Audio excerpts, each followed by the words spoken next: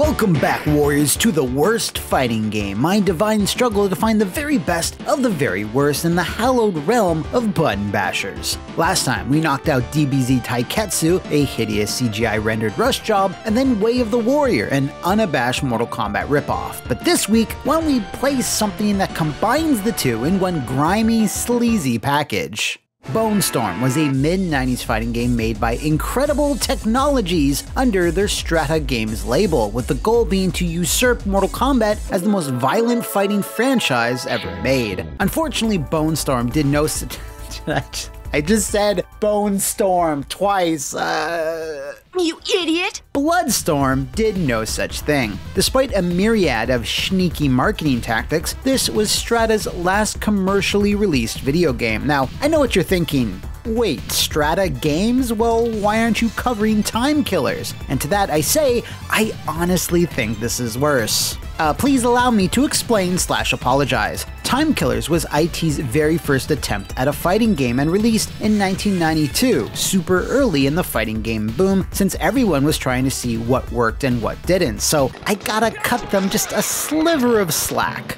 Bloodstorm, however, was released in 1994, a time where the genre was getting more complex via 3D graphics, combo systems, super attacks, etc. But Incredible Technologies rigidly stuck to just trying to out-gore Mortal Kombat rather than, make a really good game. Maybe a reason why they were focusing solely on shock value rather than anything else was that they were pulling double duty, as they were also in pre-production avec Capcom for the arcade version of Street Fighter the movie, which sent a few key developers all the way over in Thailand to film JCVD and Kylie Minogue rubbing chunks.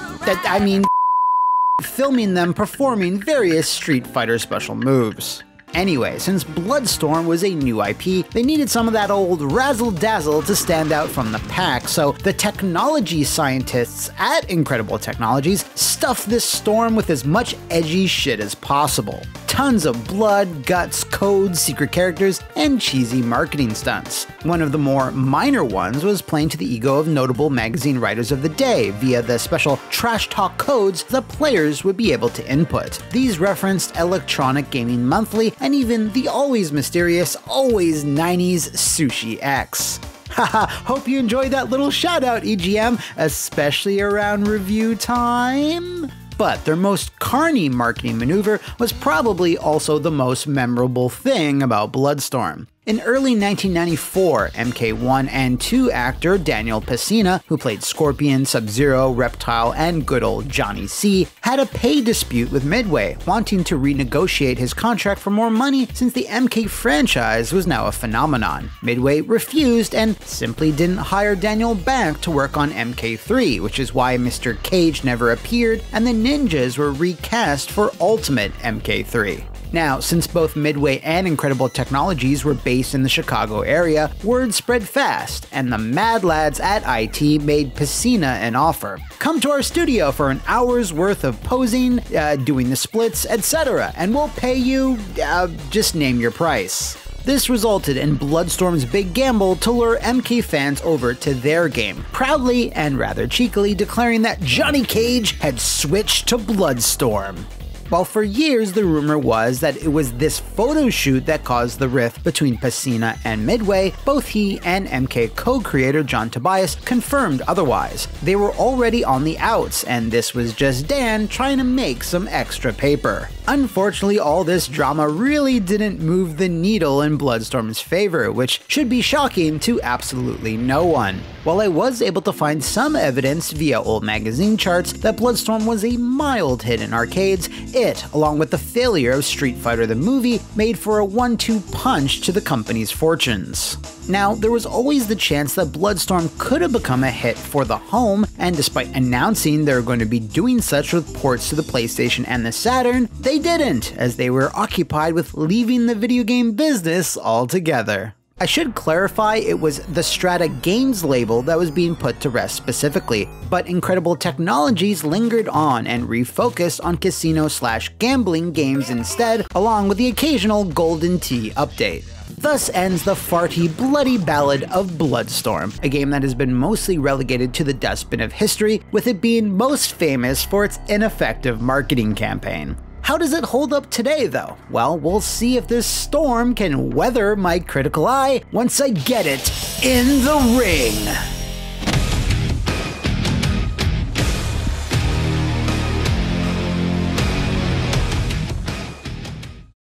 So what's going on here? What's going on with this morbid weather pattern? I have to give it to them, Incredible Technologies did attempt some decent world building here. The intro/demo crawl, which always scared me as a kid, illustrates the traumatic assassination of the Emperor of Mankind, who is holding the world together after the cataclysmic event called the Mega Wars. Mega wow! Since then, life on Earth has degraded into an age of barbarism, nuclear fallout, and cybernetic warfare between vastly different provinces. Instead of trying to solve this case of regicide, they instead decide to hold a tournament called the Bloodstorm to crown a new emperor who will hopefully manage to maintain their groove. These events also triggered the release of an otherworldly demon thing called Korn or Slanesh, Necron, I think. I don't know. It doesn't matter what their name is. All in all, I think it's a pretty serviceable backstory, and having each fighter hail from a different post-apocalyptic biome leads to a few interesting archetypes, at least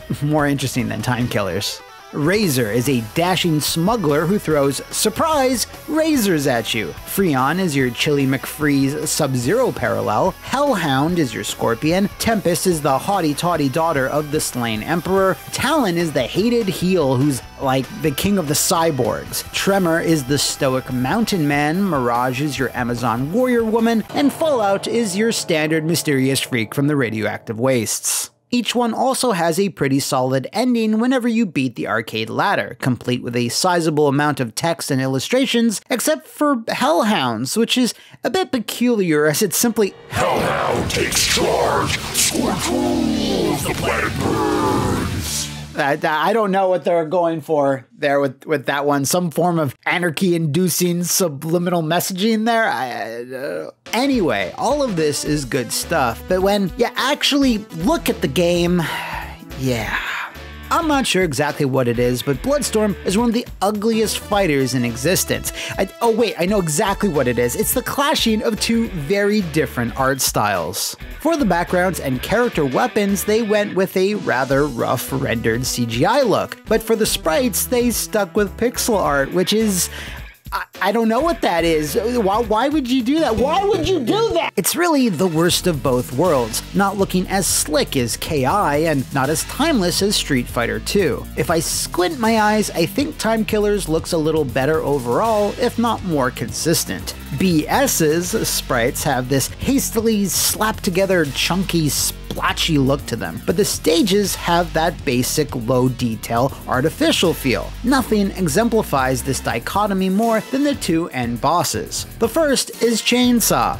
I think he's called Chainsaw. The game calls him Gargoyle when he wins, who at first glance looks like a rudimentary render of a creature you'd see in a stage background blown up in size. And that's because he is. Look, see him back there?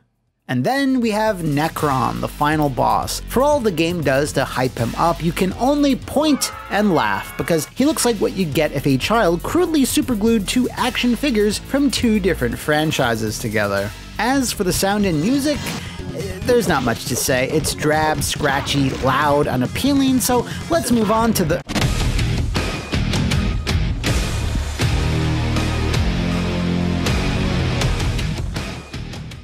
This section will matter very little because there's no point in learning Bloodstorm's mechanics such as they are. Why? Because your typical round looks like this. Engage.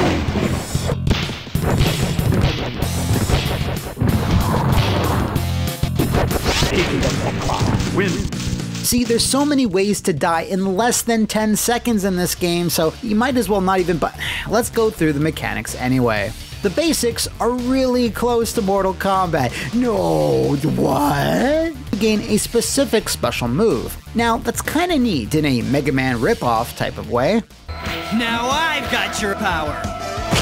But if you lose a single match, even if you have credits to continue, kiss all your hard-earned moves goodbye, making the feature kind of completely pointless. In gameplay, they work a bit like the weapons in Samsho. They extend your range, can be thrown or picked up by your opponents, etc. They also do more damage and are key to triggering dismemberment attacks, which you want to do, as it's the fastest, most effective way to claiming victory.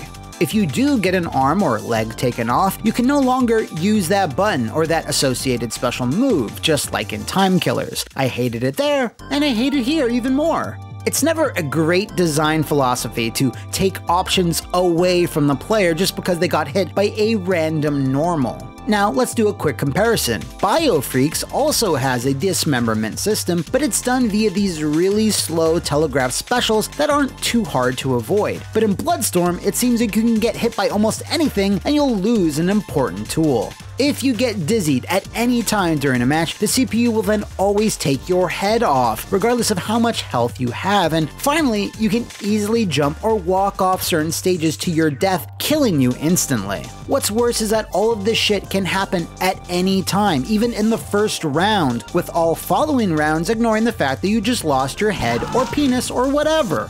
The unique fatalities that each fighter can perform also aren't unique in the traditional sense. They always result in the same damage you see from any of the dismemberment moves. Sometimes there will be an additional flourish, like Freon briefly freezing the opponent, but regardless, they always end with the same couple of chunks on the ground. Considering Bloodstorm is constantly going, hey, look how violent and edgy I am, they really dropped the ball with this.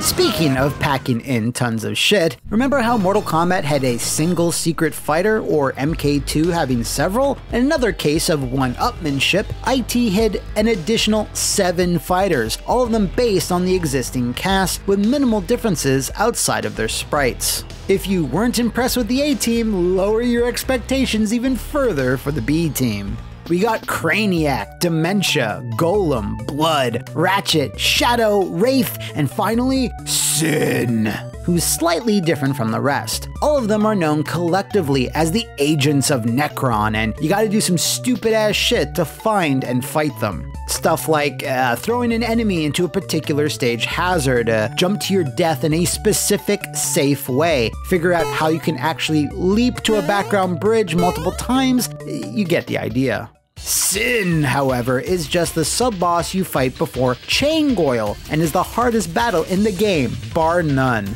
You're locked in a very tight chamber together with spiked walls closing in, but she has insane priority on everything she does, and you're not only fighting her, but the 2 different time limits. See, the walls close in faster than the default round time, and they only kill you, not her. If you find and beat every agent and then Nocron or whatever, you get an additional end screen with a phone number you can contact so you can be in Bloodstorm 2 that never came out.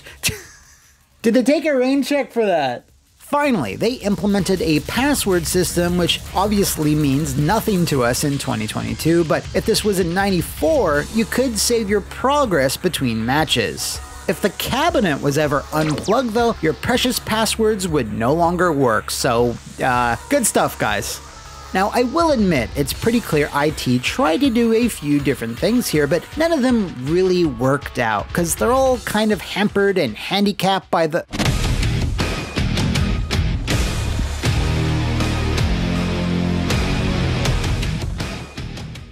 One thing I can certainly say about the gale force of this storm is that it's pretty fast. Yeah, everything feels wonky and a lot of the special attacks are inconsistent, but at least everything moves at a decent clip. If it was much slower, then we'd have a problem. But while all the instant death moves would be bad enough on their own, when you combine them with a sloppy, random, and imprecise game feel, within seconds your fingers just naturally start mashing every button. You start trying to end matches with death moves as fast as possible, as it's what the game was built around, so why bother with fundamentals, special moves, or combos? In fact, now that I think about it, the game lacks any sort of dedicated combo system, only going as far as what MK1 allowed you to do, a few select buttons and specials having a few follow-ups. I scoured YouTube and I can't find a single combo video, and that rarely ever happens, but let me know if you've seen one.